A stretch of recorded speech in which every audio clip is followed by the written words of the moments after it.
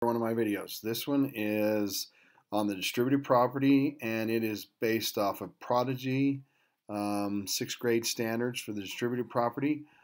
As we look at the distributive property, I noticed that some of you were struggling with using the distributive property on this one. Now, I have it right here on Prodigy. It gives you it says use the distributive property to write an equivalent expression, and it gives you the expression here, and then it gives you a pull down. Now, I didn't want to copy their problem, so I kind of made this. And in the pull down, in the first one, it'll give you numbers to choose from. Numbers will have either numbers or variables, sometimes both. Then the middle one will give you either the negative or plus sign to put in there, and then number options or sometimes variables, depending on what these have here. So these are just representing the pull down options that you will have. But let's take a look at the distributive property. When we have the distributive property, we have approached it with either using the area model or looking at it with using the distributive property. Let's go with the area model though. Remember when we first started approaching these, we went with the area model and looked at this as we're trying to multiply these together. So we have 3 times x plus 4, and we look at this as length times width, and we're going to find the area of this by finding the area of each one of these boxes here. So we end up with 3 times x. Find the area of this one would be 3x, and then to find the area of this other box would be 3 times 4, which would be 12. And then what you would do, these are just added together. So this expression is equal to 3x plus 12.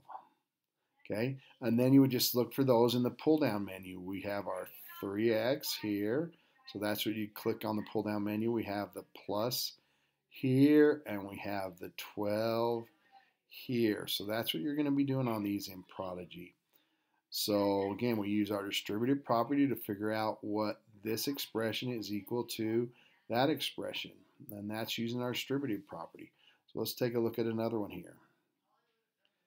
So on this one again, so let's start with using our area model to multiply these together. So we end up with 50, and we have our area model here.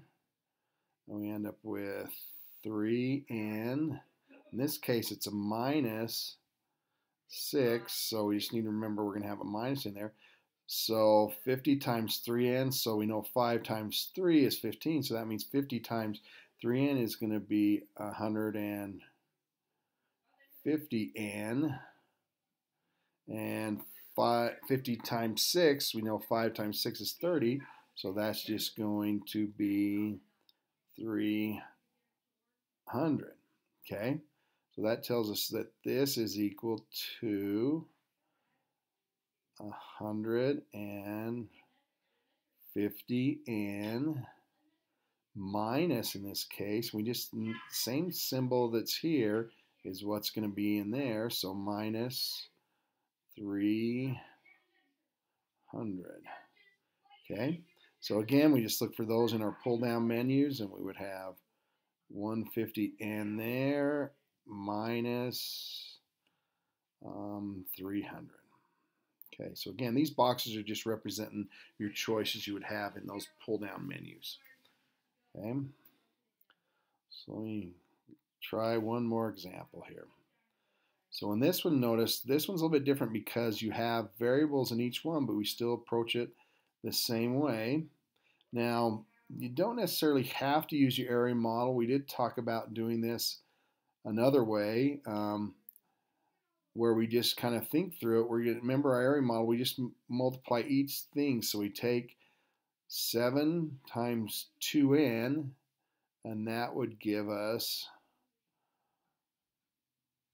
14n, and then 7 times 3z, and that would give us, we're going to add to that, remember the same symbol that's in there is the same symbol we use here, 7 times 3z would give us 21z.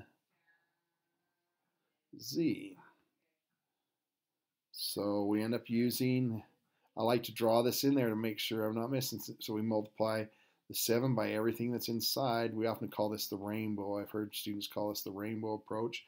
You can use the area approach or this to multiply these together.